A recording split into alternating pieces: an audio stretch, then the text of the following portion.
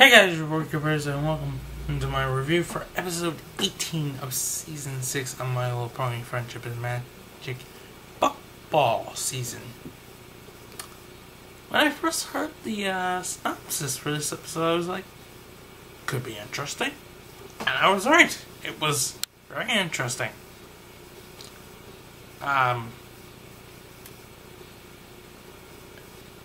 And so far I've only heard one reviewer's video on it, and that reviewer focused mostly on snails as part of the episode. But to snails I say, fuck off. Seriously, any more credit than that. Well, I'll admit it was pretty impressive that he was pretty good at magic, which was weird. Just randomly. I mean, maybe he learned some things from Trixie when he was serving as her servant and helping her fuck over Twilight and the rest of the main six. You know, remember that? And releasing an Ursa Minor. So yeah, don't forget that shithead too quickly. I'm never gonna forget that shit. One okay performance in an episode that wasn't even about him. The episode stars were Fluttershy and Pinkie Pie. Miss Andrea Littman, she'll never see this video, but I implore you to take a bow, just randomly. Just imagine if she just did just, and her family they're like, why did you just bow?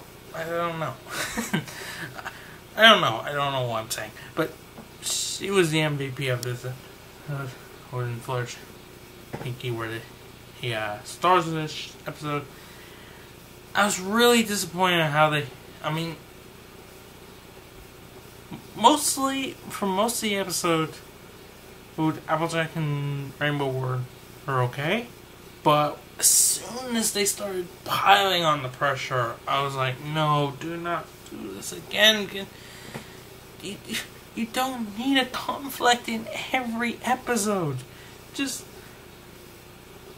they could have Fluttershy be a bit nervous about performing again, and then, that would be being a horse, as the cliche goes. I would prefer to see that than see pretty much Applejack and Rainbow became the villains halfway through this episode, and then just sort of like oh wait, what were we doing? So why you don't? I get that they want to teach a lesson to the kids that watch the show in every episode, but the episode's lesson could have been teamwork or something like that. Don't pile pressure on your friend, because we've already got that. You've already done that lesson in Hasbro. Yeah. Hurricane Fluttershy. You've already done his lesson with Dash and Fluttershy. It's pretty much the same, only you took away Halo Pegasi and you added Pinkie and Applejack. It's pretty much the same. Why? And I don't know why. Seriously, make the lesson about teamwork. Forget the whole Applejack and Rainbow Dash piling the pressure on. Maybe Fluttershy can get a bit nervous, and that nervous affects Pinkie Pie, and Applejack and Rainbow can work on helping Fluttershy and Pinkie get back into wanting to play again like they do right before the end of the episode. Would you have Rainbow and Applejack could tell Pinkie Pie that everyone would be happy if she plays, then she's guaranteed to play, because Pinkie Pie's whole deal is to put smiles on faces. If she's told that if she plays, these people will be happy. Ponies. I don't know why I said people. If she's told ponies will be happy if she plays, problem solved. Oh, simple as that. But Fluttershy could be the big problem, and Dash could be trying to give her pep talks again. It could be like that side of Hurricane Fluttershy, but not the same lesson. Instead, you need to have a solid team or something like that. It's just little tweaks. And this episode could have gotten a 10. As it is, it gets a 7.5. It does. It really does. It's a really good episode. Other than Applejack and Rainbow piling on the pressure to the point where Pinkie and Fluttershy didn't want to play because the pressure was too much. That shouldn't be piled on them. Considering it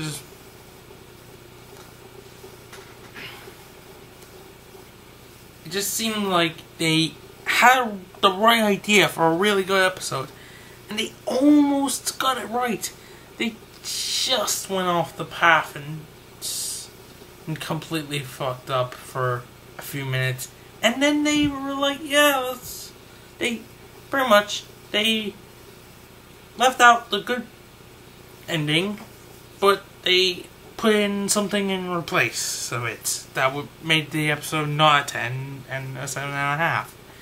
Like I said, you do it a little bit different and it's a 10, and as is 7.5. I mean, am I being tough? Maybe, but as a reviewer, I'm supposed to be reviewing, and I am reviewing that Applejack and Rainbow were very good throughout this episode, and I know they're not supposed to be the focus of this episode, but I didn't want. That's okay. They don't have to be the focus of this episode, but you having them pile the pressure on Fluttershy and Pinkie makes them more the focus of the episode. If the focus is supposed to be on Pinkie and Fluttershy, do not have Rainbow and Applejack pile more pressure on. They can help solve a teamwork conflict of some description, and the lesson can be about teamwork and not about piling too much pressure on a friend. I mean, Hasbro, listen, I don't know about everyone else, but I personally don't care that you want to put lessons in for the kids that they can grow up and they can learn and they can use in their life and better themselves as a person. That's all well and good. That's actually really a good thing for you guys to do. But putting in the same lesson, the child watching this will think, hang on a second, this is the same lesson they were teaching us in Hurricane Fluttershy. I can just go watch that episode again if I want to relearn that lesson. So, if you're using the same lesson over and over again, sooner or later, the kids are going to just say, hang on a second, they're just repeating lessons now. Come up with new lessons, and there won't be so many complaints. I mean, other than that, there's not really any complaints. The Ponyville residents, though, they had some unique attire when they were seeing off Pinkie, Fluttershy, and Snails and Co. They were some had pure purple, especially notice the likes of our regular background ponies that instantly stand out, the ones that we actually know the names of, like Derpy Bonbon, Lyra. They had weird face paint. Like, Derpy had pure purple. Then Lyra and Bonbon, they had half and half. Like, half the same color as Lyra's coat, which almost looked like it wasn't there. I had to look really close to see she was actually wearing it. I was like, why is only half of her face paint? Then I noticed when I saw Bonbon was wearing half and half. I was like, oh, is Lyra wearing half and half? So that didn't make any goddamn sense. Also, what was with the weird, like, Dr. Seuss hats? What was that about? Like, randomly. Did nobody run any kind of situation? I mean, it's a good thing Rarity wasn't there. She would have needed her fan couch. She would have just, she would have just checked out. She would have, like, done. So it's probably a good thing Snails went instead of Rarity. So, yeah, there's that. Anyway, I am going to end it there. Yeah, all in all, pretty decent episode. The next episode is a Q Mark Crusaders episode about them and a young griffin looking for their Q Mark. That'll be interesting. But I'm hoping this is the episode that they finally have the Q Mark Crusaders use the map. Why haven't they used it yet?